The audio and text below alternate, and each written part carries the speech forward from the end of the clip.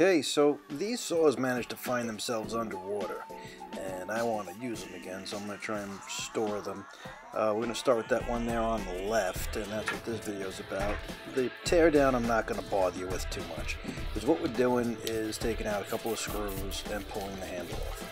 If the screws get stuck, you could use a scraper or like a putty knife to try and get underneath them without damaging the handle. If you're trying to restore a saw the way you're keeping the handle, this handle here I got to toss out and remake. So keep an eye out for that video.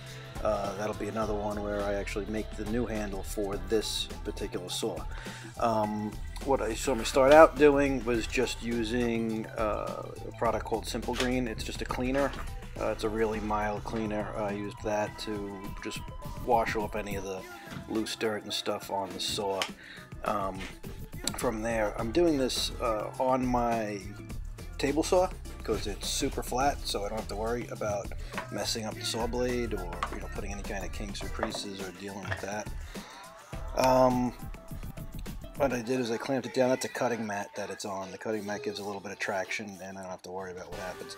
I'm still using the Simple Green just kind of as a lubricant, and I'm using a razor blade as a card scraper.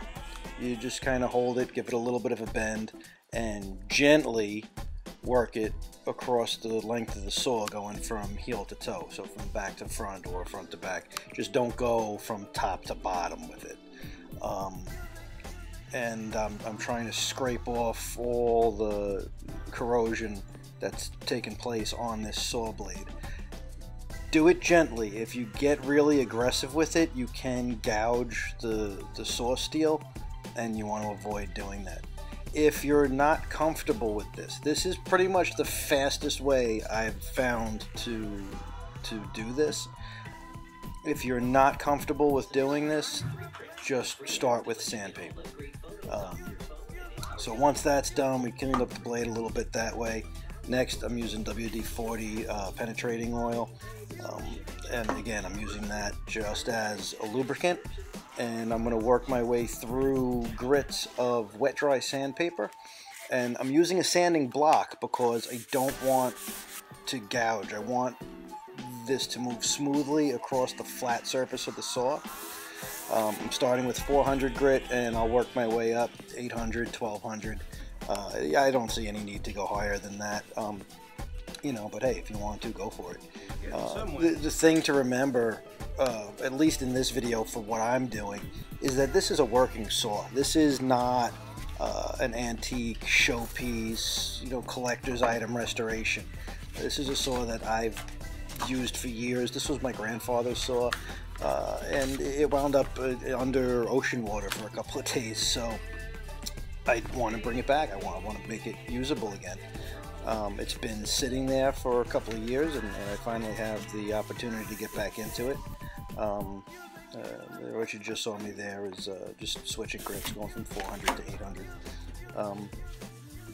But anyway, I want to make this saw usable again. So there's going to be another video after this on the setting the teeth and sharpening the saw. This is just about the tear down and cleanup. I don't know if I can do that on the other side. Reason being, that's what the saw started out like. So we're making the right progress in terms of the steel. However, we've got all of the etching on this side, and I don't want to remove that. This is barely legible. If I could stop before I get the etching down, that'd be great. But this is a Sandvik number 270. 5.5 teeth per inch. You'll usually find that back here. I'm going to see what happens. There's really no saving this saw to make it a collector's item. I don't think we can do that kind of restoration to it, because all the rust has been removed, and we're left with some kind of an etching that took place in the steel, and I don't see any other way to get that out. Chemicals for sure are going to ruin the etching, so let's just hope that I can do this Believe it or not, that'll actually help hold it in place. And I'm going to start with the 400. Not on that, on this. And yeah, pray for me. Let's see what happens.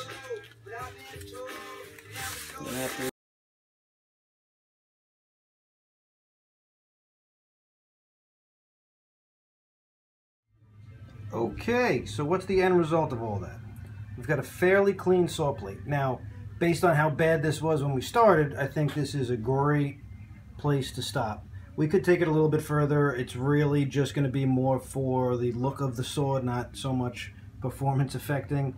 Everything's nice and clean. Some of these water spots we're just not going to be able to get rid of. This was underwater due to Sandy for about 2 days before it got pulled out, dried off, and given a coat of WD-40.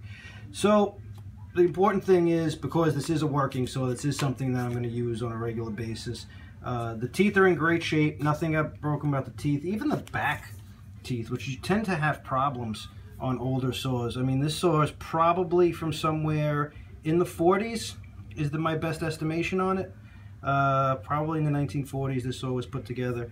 This is a Sandvik. You could see the one mark here from the handle. If this had been rehandled, you likely would have seen a secondary mark, something lighter from the original handle. So that was the handle that we pulled off of this earlier, was the original handle from this saw. Nothing we could do about it. We have to make a new one because it is a laminated wood. It wasn't made out of a solid piece of wood, and just from being underwater it all came apart. So this is where I could take the plate to. Now we'll take a quick look at the other side, because I want you to see how much worse this side is. I could have worked this side to get it the same as the side that I just showed you. This is where I decided to stop for 2 reasons. One, because again, this is going to be a working saw, and none of this marking is going to affect how this saw cuts. So I'm okay with that. I would like to have had the plate a lot cleaner, but here's the thing. We're still able to see a lot of the etching on here. This is the main etching right here, where you can see it says, it's a little tough to see that it says Sandvik up here, taper ground, the whole width, so on and so forth. And you can see there's the fish from Sandvik. Move over a little bit to the middle, there's the number 270, that's the model of this saw. And then the secondary main etching that was on this blade. And if I keep going to try and make this nice and bright and clean, I'm going to lose this entire etching. Right now it's legible. It's a mess, but it's legible. I like it. I want to be able to look at this in 20 years and be like, oh yeah, this is a Sandvik number 270. Right now, if I clean all that off, I'm not going to be able to do that. And that's why I said we're good enough, and I'm going to leave that where it is. Also, if you're not aware of it, on the back corner of most saws, right about here, let me see if I can get it in the light a little better. That's telling me the size of the saw. Okay, so that's a 5.5. It's stamped into the steel of the blade. That's telling me I've got 5.5 points per inch.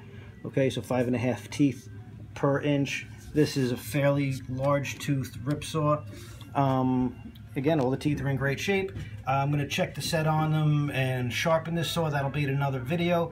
But that's it. That's the end of the cleanup.